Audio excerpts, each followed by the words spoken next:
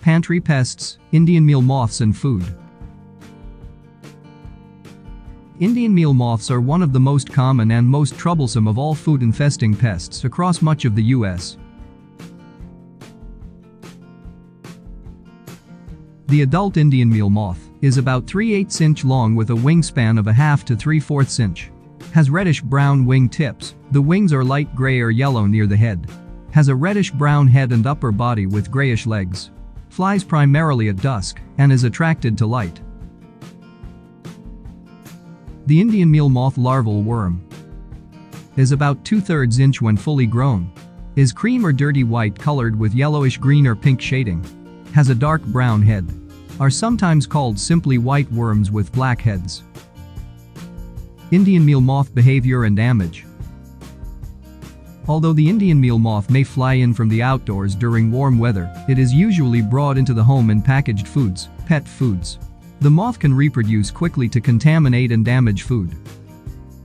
Adult Indianmeal moths do not feed, so they don't usually live for more than about a week. Their main purpose is to mate, then for the female to lay her eggs. A single female can lay up to 300 eggs during her short lifespan. These will be laid singly, or in clusters on food, or in cracks and crevices in food areas. When the larvae hatch from the eggs, they will begin to feed on the food on or near which the eggs were laid. As they feed, they produce a silken webbing that covers and sticks to the food. This is another one of the most common signs that you have an Indianmeal moth infestation. Foods Indianmeal moths infest. Some of the most common foods that attract Indianmeal moth larvae to feed and infest are coarse grains, such as cornmeal, oatmeal, grits, breakfast cereals that come in bags or boxes, spices, dried soups, and dried pasta, dried herbs, fruits, and vegetables, nuts, crackers, and candies, baking products, such as cornmeal, flour, and powdered milk, pet foods, such as dry dog and cat foods, flaked fish food, and bird seed.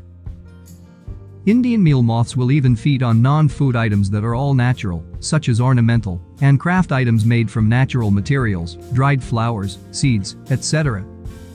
When they infest large packages, the larval worms usually stay and feed on or near the surface of the food, but they may be anywhere in a food. This is especially in smaller packages, where the larvae will burrow down into the food to continue to feed. The tiny Indianmeal moth worm can get into even sealed products because it can chew through plastic bags and thin boxes to get to the food. Because the adult female may lay her eggs in cracks near foods, the hatching larvae will also be found there as they begin to crawl out in search of food. When the larvae are ready to pupate, they will also often leave the food to seek a crack or confined space to do so.